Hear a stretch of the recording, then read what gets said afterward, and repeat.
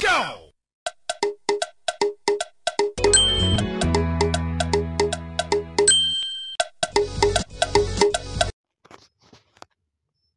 Breaking news.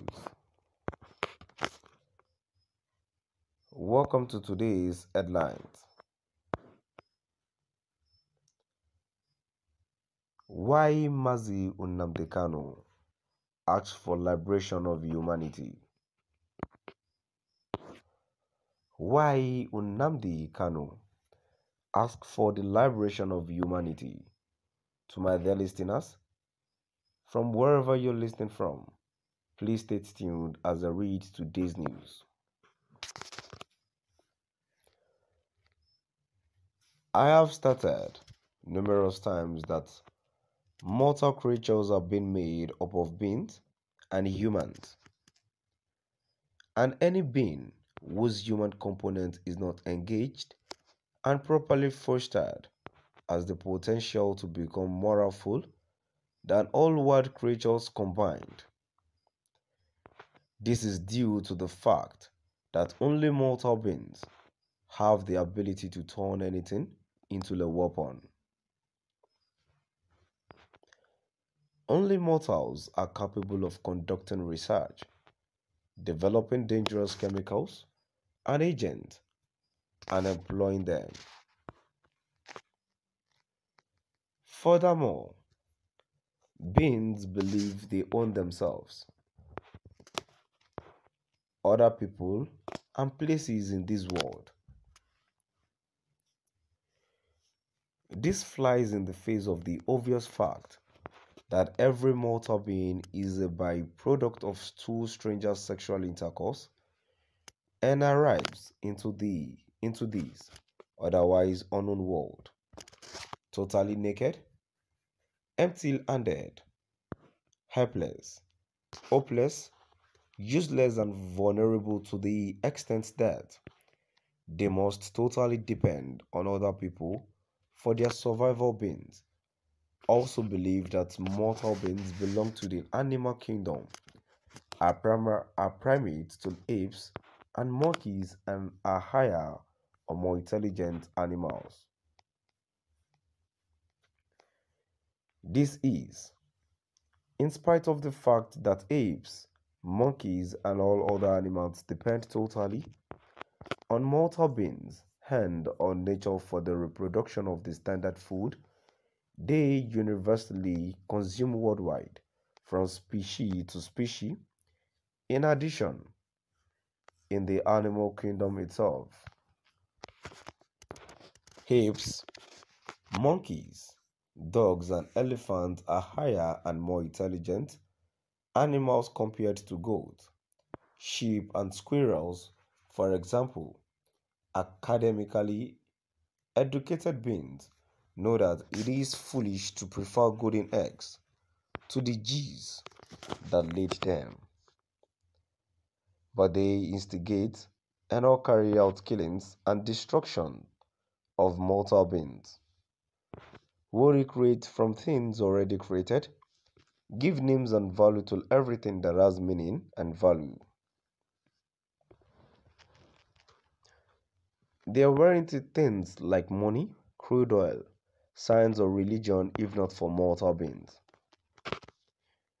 They kill for things they don't own, things they didn't create, things they didn't bring into this world, and things they can never be able to take out of this world.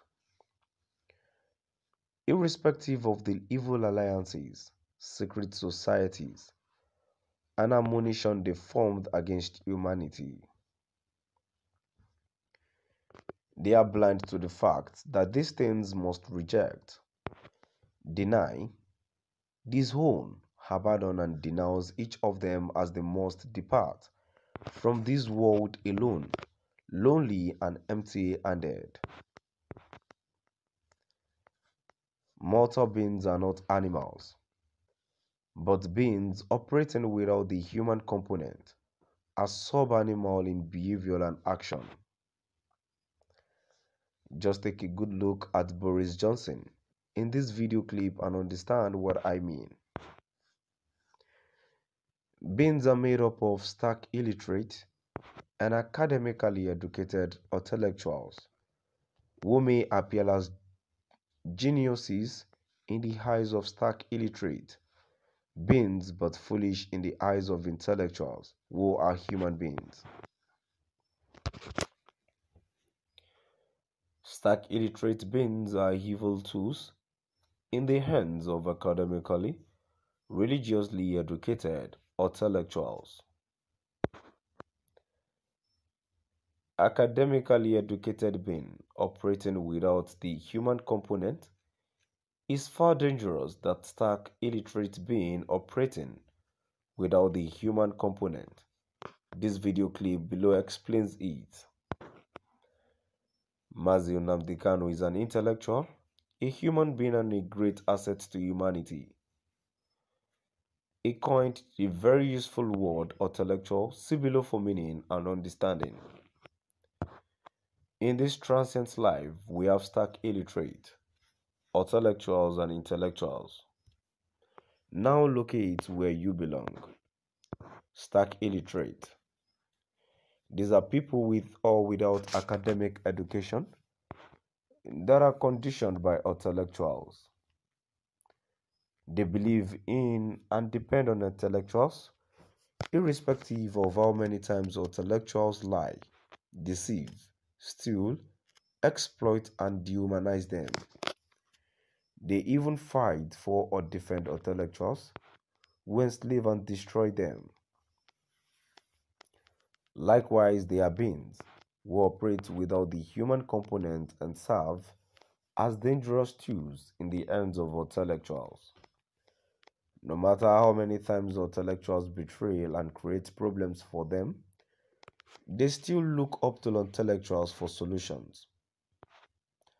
Intellectuals, these are beings operating without human component, who are conditioned by their manufacturing and or manufactured parent, ancestors, praise singers with man-made limited academic and religious knowledge.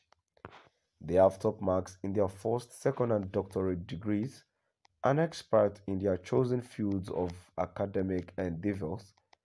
They analyze based on their plausible academic parameters, but can't do enough to critically analyze in order to understand how limited man-made academic and religious educations are. Not only that, but they always sound impressive to stark illiterate but foolish to human beings. Intellectuals reason from other parts of their body, not their brains. Hence, they are blind to the fact that nothing is original from mortal beings. Therefore, nothing deposited in this world by them, their parents and ancestors, is nor can be limitless or without room for improvement. They are liars who claim to own the future, even when it is obvious that no mortal being is guaranteed tomorrow. So my dear listeners, now we've come to the end of our today's news. Please do drop